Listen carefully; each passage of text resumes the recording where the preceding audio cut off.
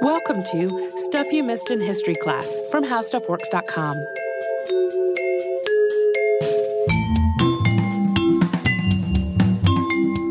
Hello and welcome to the podcast. I'm Holly Fry. And I'm Tracy V. Wilson.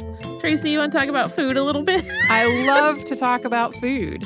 This isn't so much about food as it is about the people that make food. We will talk about some food along the way.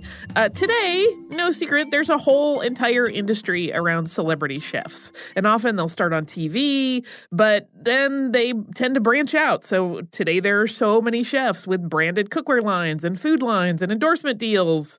And, you know, their restaurants are well known throughout the world and people go to see them. And their faces on the outside sometimes. Yeah. Like being a celebrity chef is a thing now. But the first celebrity chef, it might surprise you to learn, was around long before Farnsworth ever conceived of the television, which launches most celebrity chefs today. And to find said chef, we actually have to take a peek all the way back at late 18th century France and the life of Marie-Antoine Carême. 18th century France is the source of so many trends. It is, and I will confess it's one of the areas of history that I love, so that's why you're getting it today. Yeah. Well, and it's incredibly possible that there are also famous chefs in other parts of the world, but this was the one that took it to a whole other level. Yeah, certainly in the Western world, this is definitely the first celebrity chef. So we are talking about Marie-Antoine Carême, who was born in a slum in Paris on June 8th, 1783. His family was massive, and it was also destitute. He was the 16th child in the family and was named after Marie Antoinette. This is a little bit of a weird choice for a baby name at this point. Marie Antoinette was not beloved by this time, but the reasoning for why his parents decided to name him after her is not clear. What is clear is that soon after he was born, he was being called by Antonin instead of Marie Antoine. And then throughout his life, he would shift among various combinations of his name. Yeah, at one point, there are instances where he's referred to as Marc-Antoine even. The name Antoine gets moved around a little bit. And because he was born to a very poor family at a time when France was deeply unstable, it wasn't long before Antonin was abandoned.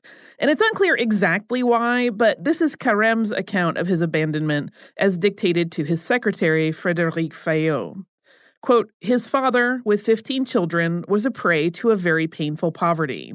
This man was frequently intoxicated, perhaps out of disgust with life, and his irregularities of conduct increased the misery and sorrows of those whom he had to feed. One day, when he returned before dinner, he took his young son with him. They went to the fields. After the walk, they returned to dinner at the main barrier. That's the gates of France. And when the meal was over, the father spoke of the future to the poor child and urged him to part with his family. Quote, go, child, go well. In the world there are good trades. Let us languish. Misery is our lot. We must die there. This time is that of beautiful fortunes. It is enough to have wit to make one, and you have it. Go, little one, and perhaps this evening or tomorrow some good house will open for you. Go with what God has given you. These words, which are almost remarkable in the mouth of this simple workman, always resounded in the ears of Carême. 40 years after having heard them, he still had before his eyes the bitter face of his father. The young Carême was left in the street, literally. He did not see his parents again. His father and his mother died young. His brothers and sisters were scattered. Is almost like he is leaving a dog in the woods and claiming that he has set it free. Very much so. And at this time, there was a lot of street violence in Paris, and children were not immune to it. So this seems just bizarrely optimistic in this idea that he's just going to go and immediately find a good place. Yeah, and we'll talk about this story in just a second.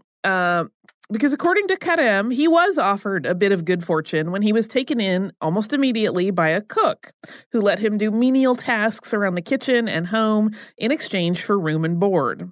And we honestly don't know if this or that story about his father is entirely true.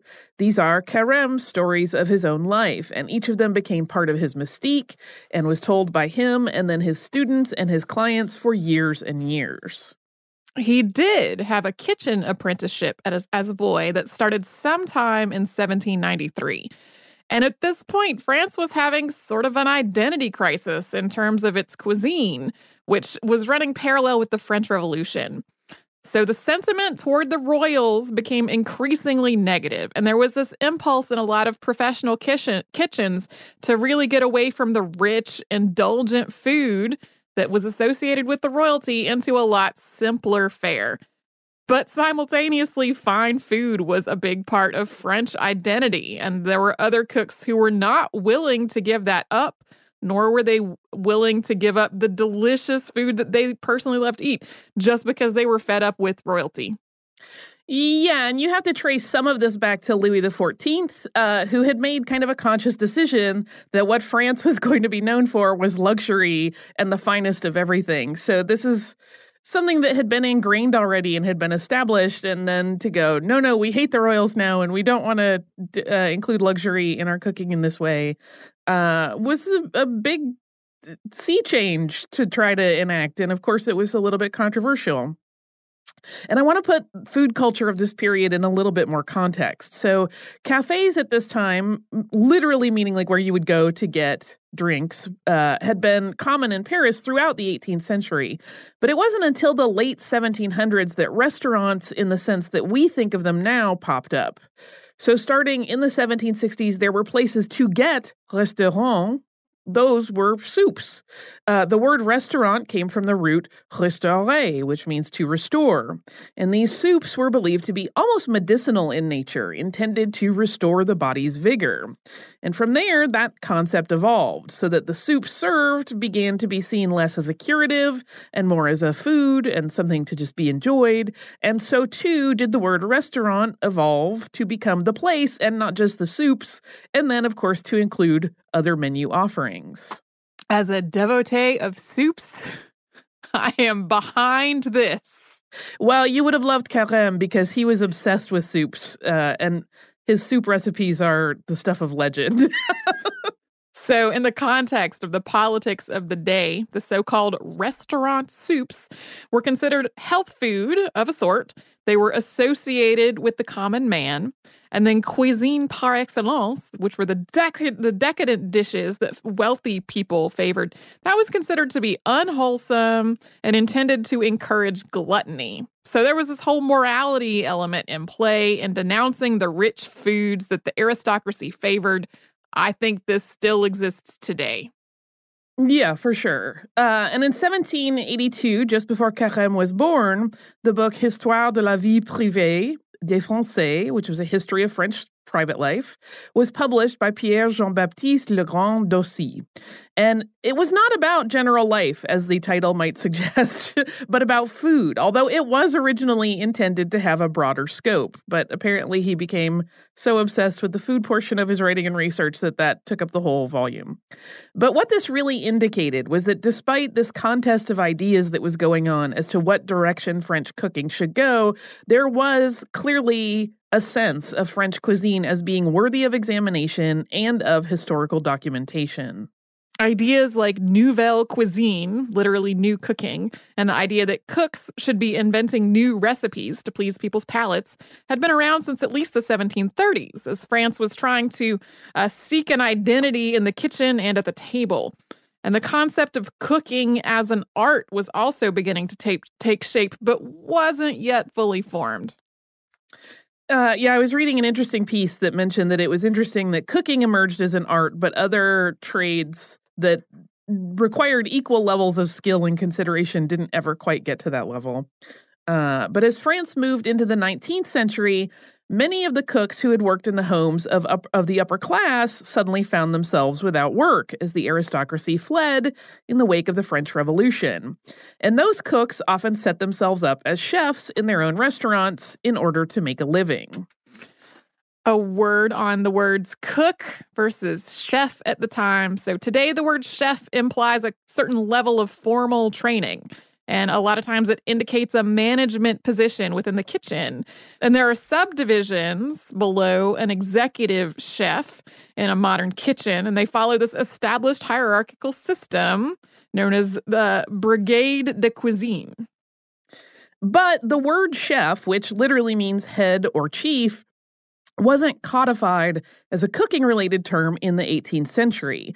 It actually wasn't used in the chef de cuisine sense until 1826, according to Merriam-Webster. So when we dip back and forth between chef and cook in speaking of these people who worked as servants in the homes of the wealthy and then set up their own shops, we're really using it more in the chief sense rather than in the formal training of food prep sense. And most people learned the trade of preparing meals informally through an apprenticeship at this point. There was not an instance where there were certifications or established training programs for chefs. If people are curious, the Oxford English Dictionary agrees with Merriam-Webster on this.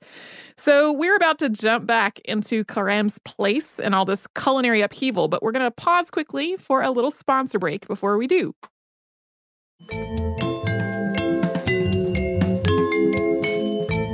So in the midst of all of this food culture and shifting that we were talking about was young Carême, who worked in the tavern where he was taken in initially for several years, and then moved to a restaurant in 1798. And after 2 years there, he then moved when he was hired in a patisserie run by Sylvain Bailly, where he spent several years learning baking and confectionery.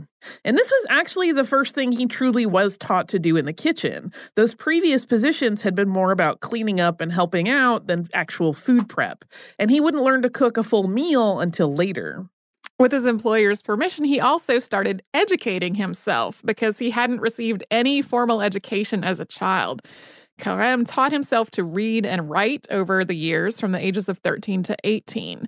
And as his reading comprehension got better, he also just started reading voraciously. He studied books on travel and then books about architecture. He also started sketching buildings, and he used these sketches to create centerpieces made with a sugar and gelatin modeling paste called pastillage. He eventually started studying science to gain an understanding of how all the different ingredients combined.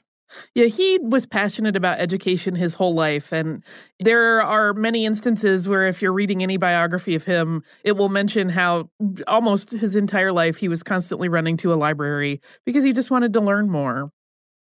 And the work that he was doing at Bailly's Patisserie, which was one of the best known and most highly regarded in the city, was largely focused on catering. So Bailly and his staff would prep and deliver baked goods and sweets to large parties and banquets, known as extraordinaires or just extras, hosted by high society patrons. These massive architectural pastillage centerpieces they were big. A lot of times they were more than a meter wide and sometimes even taller. They gained the attention of heads of state and the aristocracy. Everything from crumbling Greek ruins to pastoral scenes to the Great Pyramids could be found in Carême's repertoire of sugar sculptures. When one of his works of art was made for a ball or a state dinner, a lot of times it was placed at the head table. Yeah, Bailly was, he had a whole staff, but usually if Carême made something for any feast, that went in front of the most important people. And Carême made his way up to the position of first pie maker at Bailly's Patisserie, which was basically as far as he could go there. And he attributed his achievements during this time, those masterful centerpieces, his mastery of baking, and his education to a dogged work ethic, later writing, quote, "I succeeded in my plans, but how many nights I stayed up in order to do so." Having gotten to the highest position that he could while working for somebody else, Carême transitioned into a new place. He started working in the patisserie of the chef Gendron, and he continued to operate it under that man's name, but Carême was actually the one running things. This move was made with the assurance that he would still be available to work with Bailly on some catering events. And he was once again burning the midnight oil and beyond as he ran his own kitchen, although it was under a different name, and used his name essentially as an artist for hire. Yeah, so it's kind of that thing where someone either purchases or gets hired into an established place that has an established recognized name, and it keeps going under their leadership, but it still uses the original name. That was the situation with Gendron. And Carême was right in the thick of the restaurant boom that was happening in Paris in the early 1800s. And this really, really excited him. He saw opportunity before him. And soon he actually left Gendron's patisserie to work in catering full-time. He didn't want to be bound by baking exclusively, but instead he wanted to learn about preparing all types of food. And he used his pastry knowledge to open the door to learning more.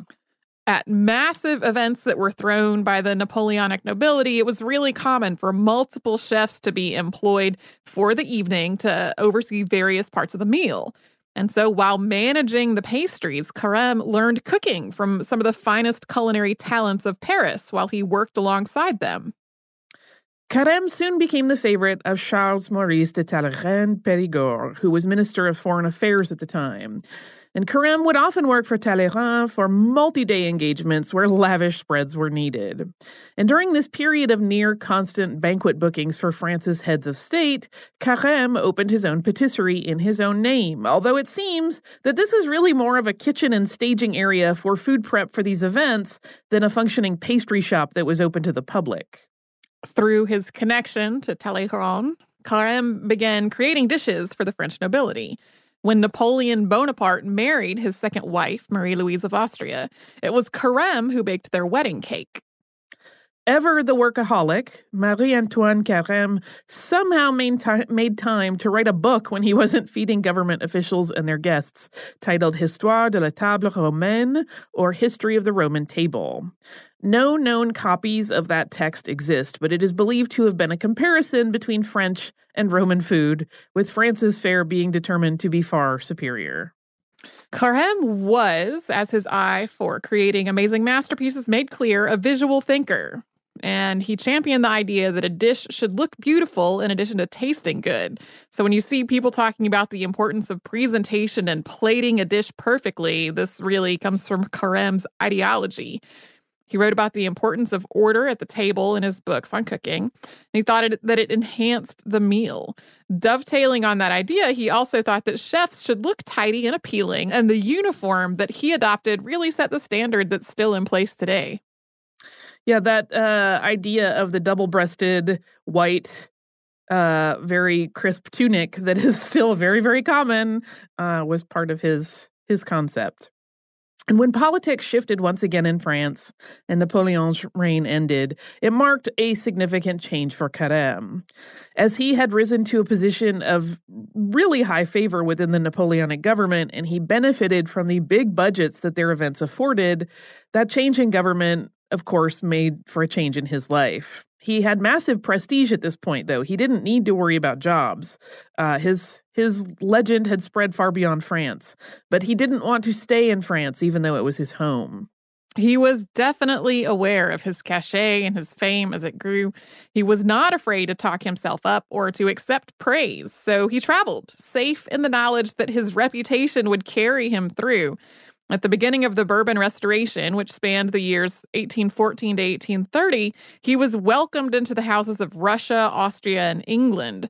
And he did very well for himself during this time. His skills in the kitchen were of such renown that he could turn down jobs if he wasn't interested in them because he always had more wealthy patrons looking to book his services.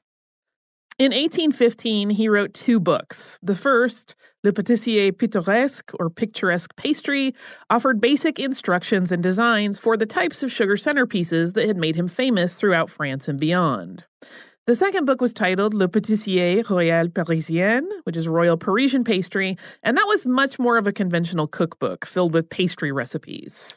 In 1816, after spending time abroad and being asked by royal houses and heads of state to become their permanent chef, Carême finally accepted one of these offers. He was employed by George IV of Great Britain while he was still the Prince Regent. One of the most impressive meals during that time was a banquet that was prepared to honor Nicholas, Grand Duke of Russia, when he visited George IV on January 18th, 1817. For that event, they created 120 dishes. There were 8 different roasts, dozens of entrees, and 8 patisserie centerpieces, including a pastry recreation of the Royal Pavilion at Brighton, where the feast took place. But despite his triumphs in Great Britain, That job only lasted 8 months before Carême decided that he just could not stand the English weather. He found it too dreary. And after bouncing around for a while throughout Europe and parts of Russia, Carême ended up back in Paris. We'll talk in a moment about the next high-profile job that Carême took, but we're going to pause again for a quick sponsor break.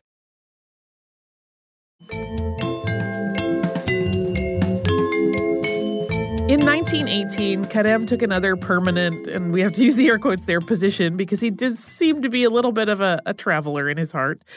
This time it was in St. Petersburg to work for Tsar Alexander I, managing his kitchen staff.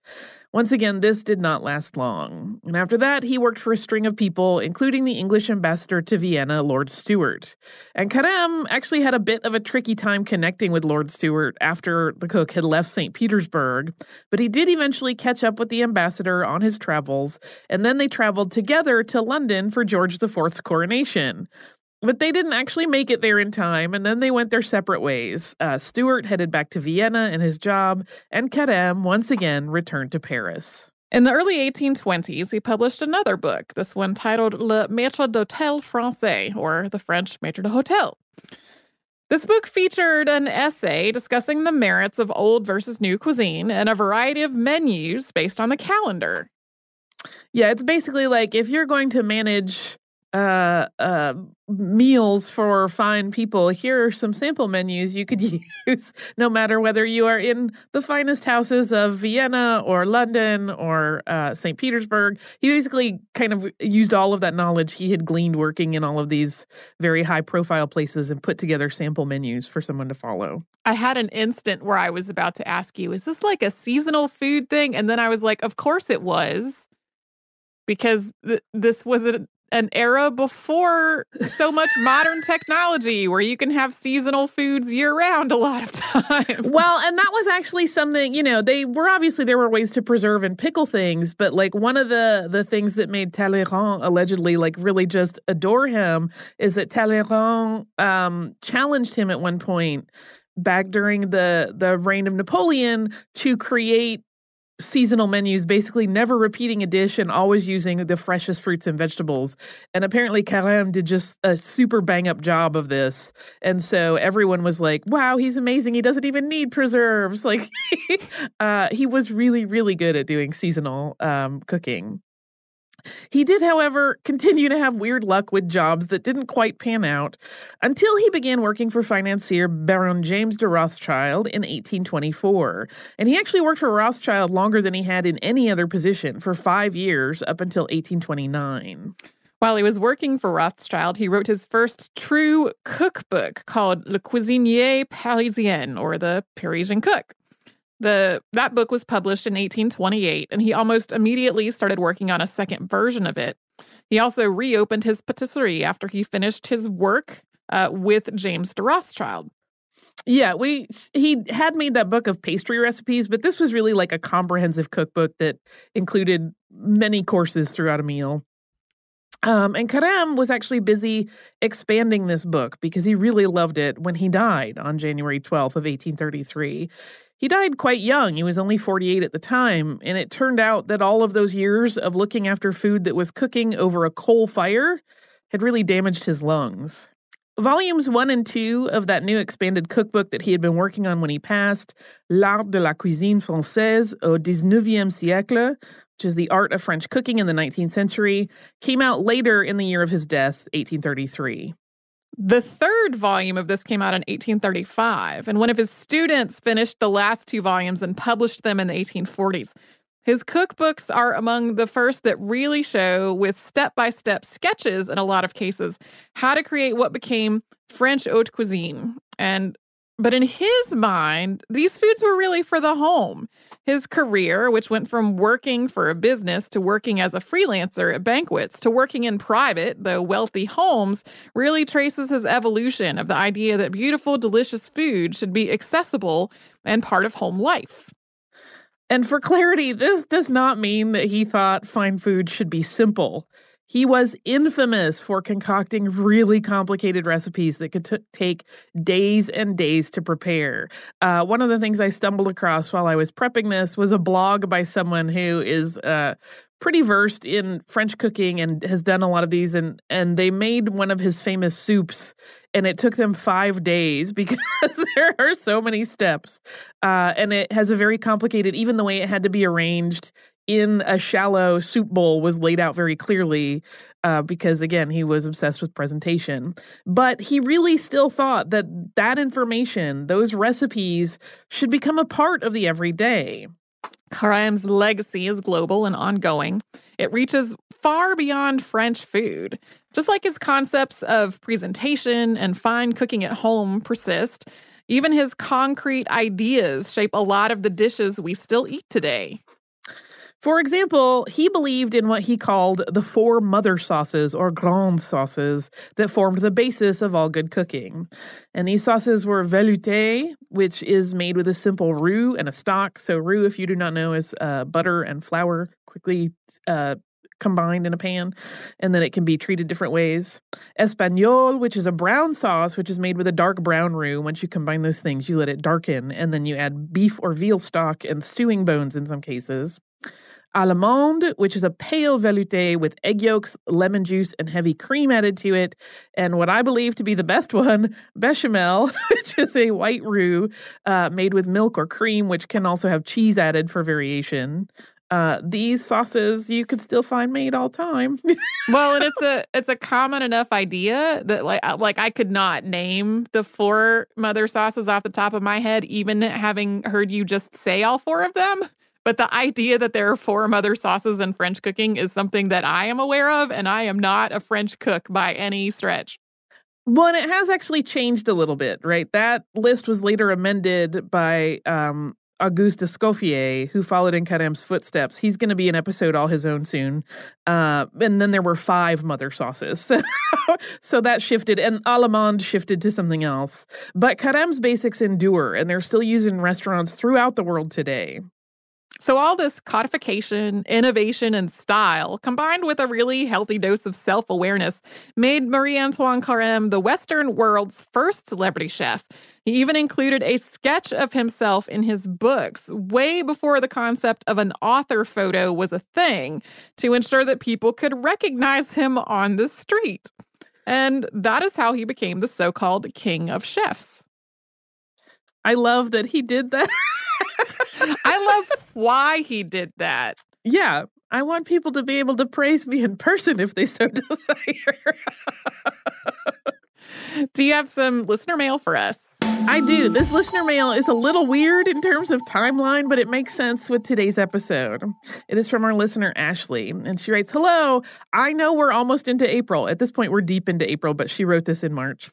"I know we're almost into April, but I've been getting caught up on episodes and just listened to the historical roots of holiday treats. And I thought I would share my sister's tradition of making intricate gingerbread houses every year. Her family started a few years back making a replica of their house, and it has grown ever since. This year, they did Hogwarts, and I thought it was something y'all might enjoy. Thank you for the excellent episode. I am also a huge fan of food stuff, so anytime food and history cross is a huge bonus." Holy Moses, she sent us pictures of this incredible gingerbread house, and I am blown away. One, because this is some of the most... It could just be artfully decorated, but it is some of the most delicate-looking gingerbread. Like, I don't know how much gingerbread anyone has made, but when you start to get thin, to get details into it, it's very easy for it to break. And this all looks perfect and sharp-edged, and it's amazing. So thank you so much, Ashley, because this is beautiful, and it ties in beautifully with the idea of Carême's amazing centerpieces. I think he would be pretty impressed by this full Hogwarts model made of gingerbread. I don't know how you even make peace with yourself breaking that apart to eat it when the holidays are over, because it is really a work of art. So thank you. And if you would like to write to us, you can do so at historypodcast@howstuffworks.com. You can also visit us at missedinhistory.com, and Missed in History is also our handle across all of social media. If you come to our website, you will find an archive of every episode of the show that has ever existed, as well as show notes for any of the ones that Tracy and I have worked on together. So please come and visit us at missedinhistory.com.